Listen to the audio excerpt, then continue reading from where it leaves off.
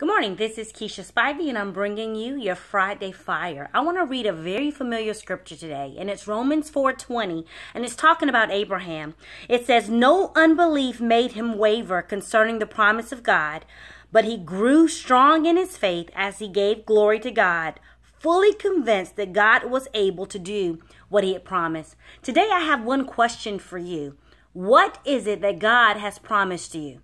What is it that you know beyond a shadow of a doubt that he said to you personally or in his word that is specific for you? It's like a rhema word from him to you that you should be standing on. And my other question to you is, are you wavering? Can you imagine Abraham and all the things that were against him and all the odds that were against him, but he stood without wavering, trusting God to do exactly what God said he would do? And I think that is God's word to us today. Are we standing, not moving, without a question, knowing that God will do exactly what he told us he would do? Are you trusting God, or are you looking at your circumstances and putting your trust into that? Are you putting your trust in your bank account? Are you putting your trust in other people? Or are you trusting the God that said, that was, that is, the God that never changes, the one who was the same yesterday, today, and will be on tomorrow? Are you trusting him to bring to pass the word that he spoke to you? So I don't know what you're facing. I don't know what you're doing. But today, I believe God is asking us to stand strong, just like Abraham, to not move, to not be shaken, to not come off our post, and to trust him to do exactly what he said he would do, because he cannot lie. He cannot fail you.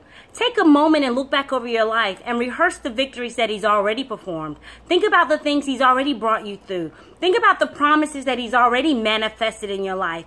And if God would do that then, I know that you know deep down in who you are that God will do what he's promised you to do right now. Believe for suddenly. Believe for a shift.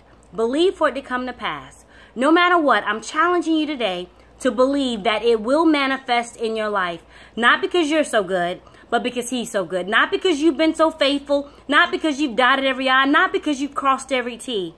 But because of who he is and who you've allowed him to be in your life. So today's Friday Fire is, don't be moved, don't be shaken. Trust God to be the great I am in your life. Receive that promise, stand on it, and expect it. Have a wonderful day and a great weekend.